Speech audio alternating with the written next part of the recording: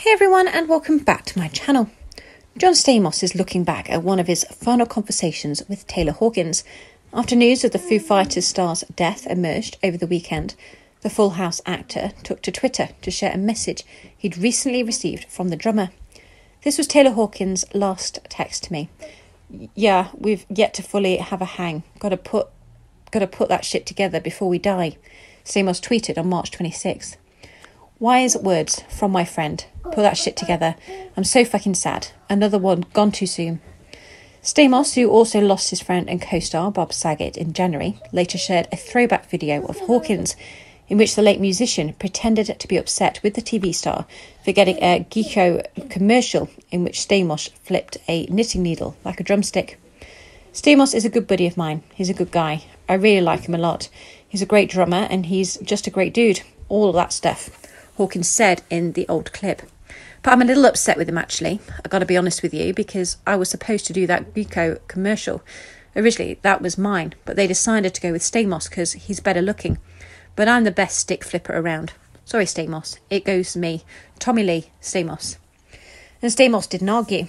Yes, Taylor, you are the best stick flipper. And I miss you, pal. He wrote on Instagram alongside the footage. Hashtag gone way too fucking soon. Hawkins died in a hotel in Champinero, a locality of Colombia's Bogota, on March 25th. According to the District Secretary of Health, an ambulance was sent to the hotel in response to a call about a patient with chest pain. Upon arrival, the organisation continued. A health professional attempted to resuscitate the musician, but there was no response and he was declared dead at the scene. According to Colombia's Attorney General's office, an investigation into Hawkins' death has been launched. An official cause of death is yet to be released. However, the Attorney General's office said a toxicology report found that Hawkins had several substances in his system at the time of his death, including THC, tricyclic antidepressants, benzodiazepines, and opioids. In a statement shared to Instagram, the Foo Fighters' remaining members, which include Dave Grohl, Pat Smear, Chris Shiflett, Nate Mendel, and Rami Jaffe, remembered Hawkins for his musical spirit and infectious laughter, noting these qualities will live on with all of us forever. Our hearts go out to his wife, children and family, they continued, and we ask that their privacy be treated with the utmost respect in this unimaginably difficult time.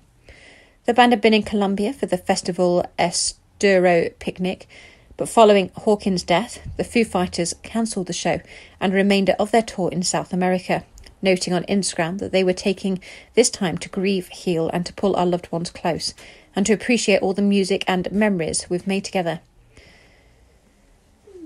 Stamos and Foo Fighters aren't the only ones to pay tribute following Hawkins' death. Miley Cyrus, Travis Barker and several other artists have as well. To say I'll miss you, my friend, isn't enough, the Blink-182 drummer wrote in part on Instagram. Till the next time we talk drums and smoke in the boys' room, rest in peace. Thanks for listening. Please like, comment and subscribe.